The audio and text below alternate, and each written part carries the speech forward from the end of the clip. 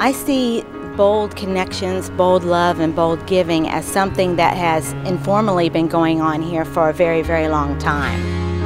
I remember all the times, the good times and the bad. I'm still holding on to you. I think we're looking for a church that was good for the whole family, where our kids could grow up, where we could meet people with the same values and really get involved. We looked at a few other churches. They were fine, but Christ Church really felt like home. We just knew that it was the right place.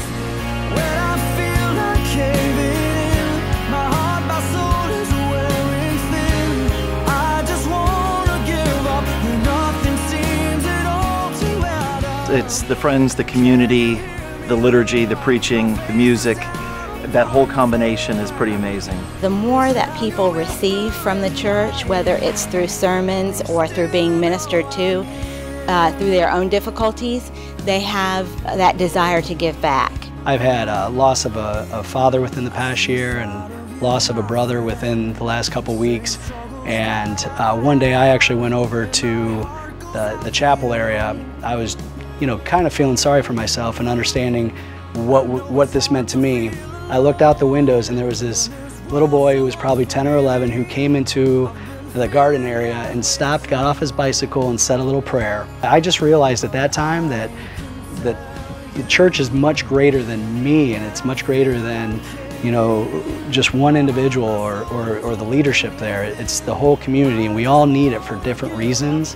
And it was an aha moment for me.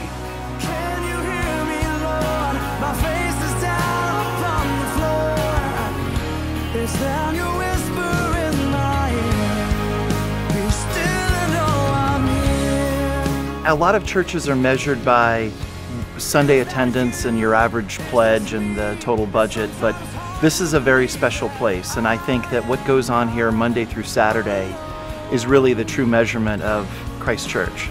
Stewardship is about growing, and we all get to grow as individuals by being in worship together and by participating in other programs together, but we're also growing as a whole community and supporting each other through incredible things that happen, even just in the year that we've been here. I'm so grateful for those before me that gave of their time, their talent, and their treasure. And it's incumbent upon us, in my belief, that we need to not only take care of today's buildings and structures and our stewardship, but also plan for the future. Christ Church has so much to offer for our family and for many people of all ages, and we know that comes with a price, and it doesn't just happen.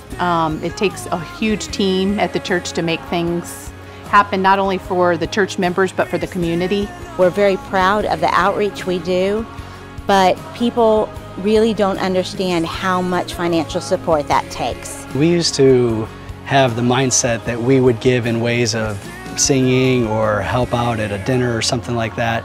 But since we've seen what they do, what the church does out in the community, we have felt that we've needed to give our part. Whenever you look at giving, it should just be personally significant.